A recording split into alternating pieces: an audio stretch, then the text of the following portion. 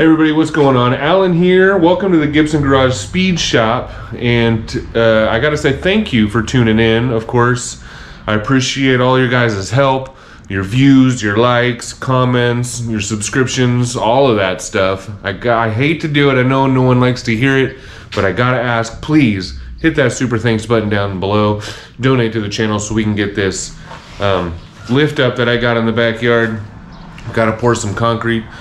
And the more help I can get, obviously, the easier that's gonna go.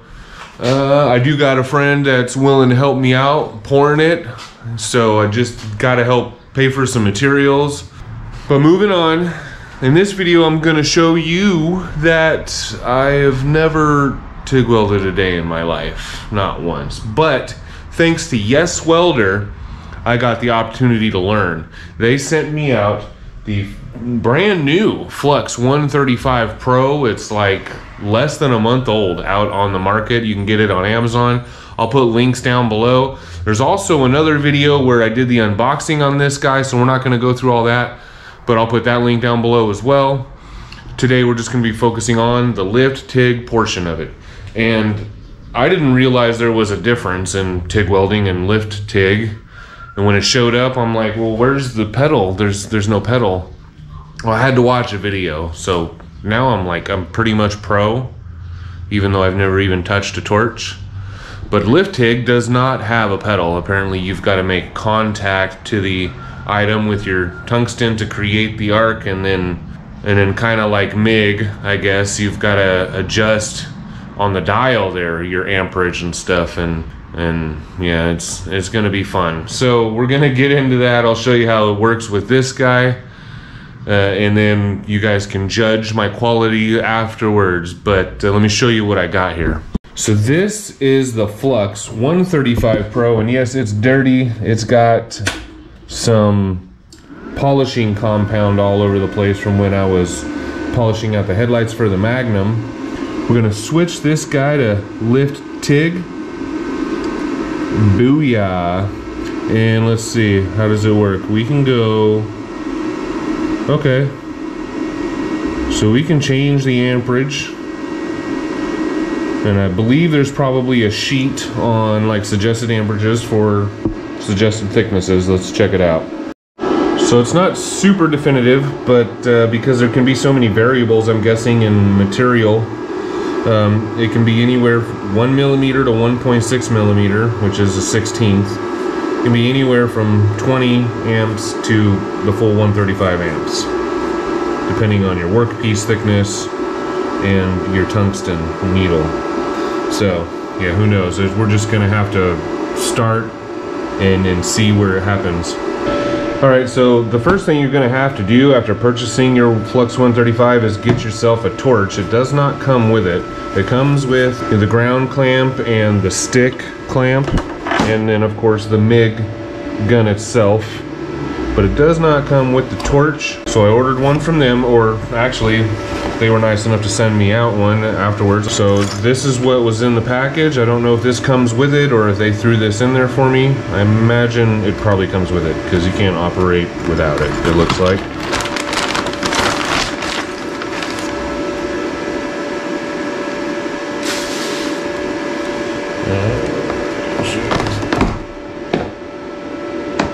It's a long cord, got a lot of cord here, that's good. Lots of cord. Okay. Let's just set this here. Set that in there. Twister on clockwise, and then I've got to hook up the bottle. You are going to need, I'm doing aluminum, so you are going to need 100% argon. What I don't know is if you're doing stainless steel, do you need 100% or can it be mixed? I don't know. So I just picked up this bottle. It's like one of the smallest ones you can get, and it feels a little light already from when I picked it up. I'm wondering if it's leaking. That would be disappointing. It's expensive, and I hate to think that the valve is leaking. And the red cap is gone. Where'd the red cap go? Okay, so after I hooked up the regulator to the bottle, I just had this 1/4 inch nipple coming out, or it's a 1/4 inch pipe thread, a 3/16 nipple. And this hose here that I just had laying around, it came with the welder. And I had to go to the store to get a 3/8 inch swivel adapter to go from the end of this to the end of that. So that's that there. Now I can use the gun. Bottles over there on the floor. This stuff's close together. I got my tungsten rod here. I'm gonna go with 16 for now. I'm getting it nice and dirty, which I guess is something you don't want to do. But setting up the gun, it comes with this long collet body. We'll screw that in first. Ugh. And this gasket can go on before or after. Pop that on. Then you want to choose the right collet for the tungsten you're using. I need the 16th inch, which is the smallest one here that it comes with. There we go. That'll slide in the back. Well, I don't think we need to put that on just yet because it'll just fall out. Then it comes with 2 or 3 different gas nozzles. And if 4, 5, and 6 are what we got, we're gonna start with a 4. That way it focuses the gas more directly at the work area. Now we got to sharpen our tungsten. To sharpen the tungsten, you want to go with the grain. Don't hold it like this, you know, and sharpen it like that. You want to go like into the wheel if the wheel's spinning this way. And apparently too, there's a certain type of wheel you want to use, not just your standard grind wheel there, but that's all I got. So we're going to use a standard grind wheel with bits of aluminum and other metals stuck in there, and we're going to sharpen it just like this. This might be a stupid question, but do I grind the blue end or the clean end? I'm going with the clean end. Alright, so with the collet in place, you can slide the needle in there, or the tungsten. Put on the back, that O-ring on there, and now we're in shape here. I'm gonna throw on my brand new helmet here from YesWelder also, and I got my gloves, and I'm just gonna do some practice welding here. Gotta turn on the machine. This is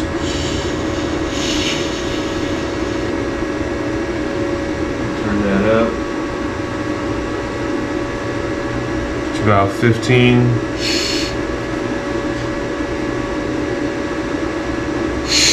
There we go, that should work. And here we go, wish me luck. Oh, I can't see a dang thing. I can't even see. I don't understand. It's like it's already too bright for this helmet. Just having, it's like on all the time. What's the deal there? There's a delay, don't want to delay. Auto darkening, light sensitivity is all the way down, but it's, maybe if I close the garage door. Okay, well the helmet's not really working right, but we'll press on here, we'll try anyway.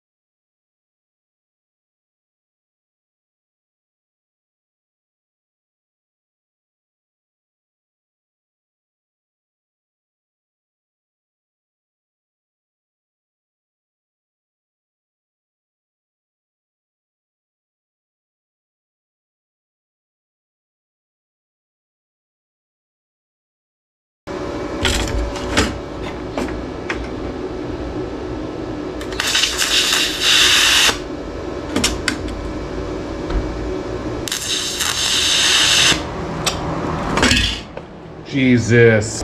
Keep forgetting the gas.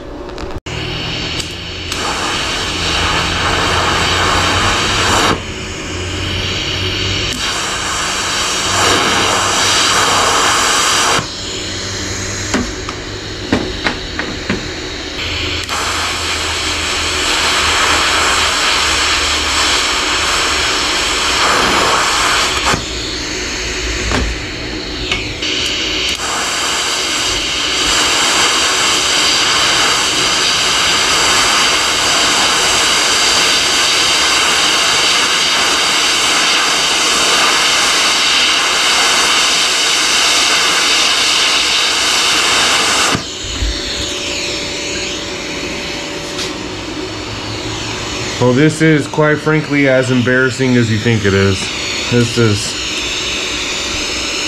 It's embarrassing.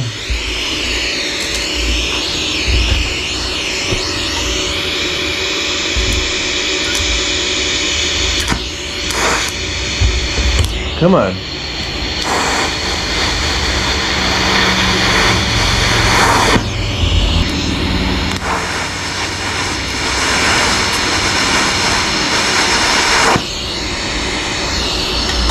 We can't even get it to melt together.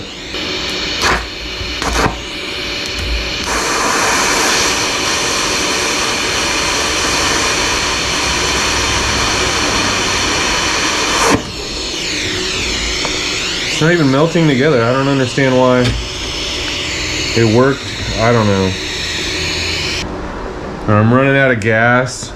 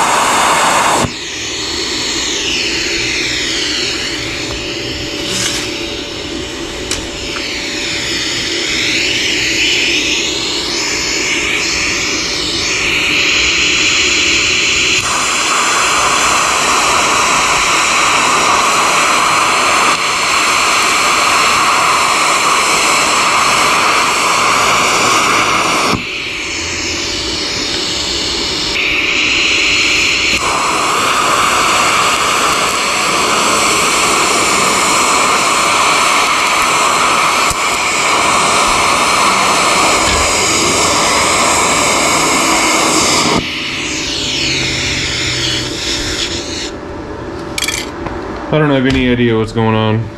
I am terrible at this. Alright, so we're gonna try something even crazier. They sent me some stainless rod as well. And this is steel. It's not stainless, but it's steel. And this probably isn't gonna go any better. But I'm curious to see what happens. I don't know. It can't be any worse than what I'm doing. I can just remember to turn the gas on the first time.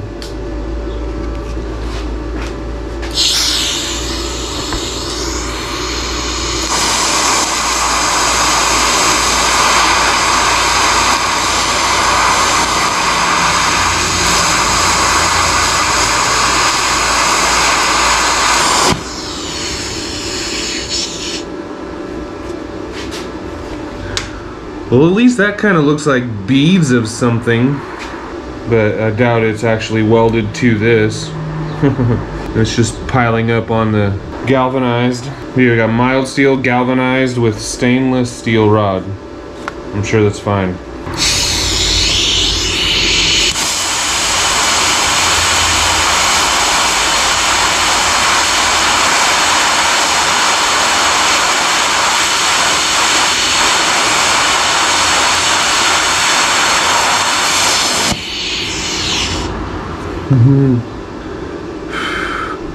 I think I need more amperage, but I'm just wasting gas.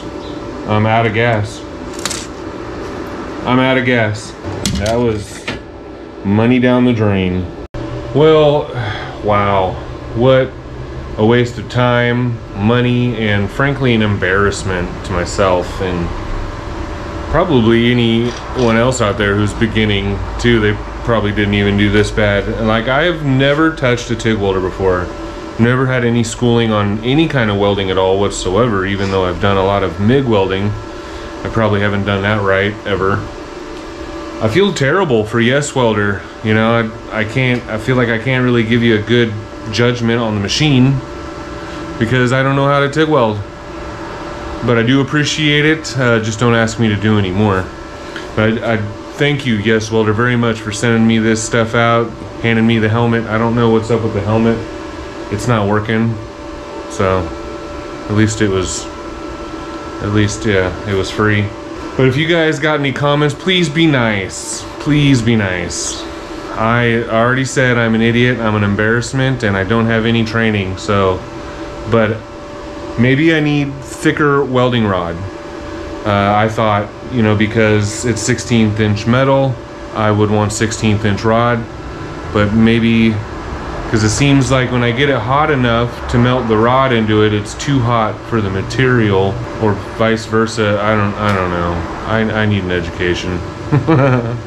But that's all I've got for today. I ran out of gas. This whole bottle is gone empty. Just practicing, farting around, wasting TIG welding rod. So, and I've got a massive headache. Even though the windows are open, the doors are open, I'm over it for today, and I've got to get this video out. I don't even know why I would bother putting it out, but I owe YesWelder a video on the TIG section. So that being said, if anybody else has this welder, actually I know a lot of people, since I put out the last video of the unboxing, have picked up this welder or talked about already having this welder. And so I would like to know their thoughts on the TIG welding portion of it, if they've done it, and some tips, and other than everything, what else I might have done wrong, some obvious stuff that might help out. I kept the tungsten clean, I kept it sharp. Every time I messed up, I kept the aluminum clean. So it's just a matter of amperage and like skill. Skill is a big one. But that's gonna do it, guys. Until next time, please like, please subscribe, you know, to help me out. Not because you actually liked it, but because you feel sorry for me, maybe. But until next time, peace.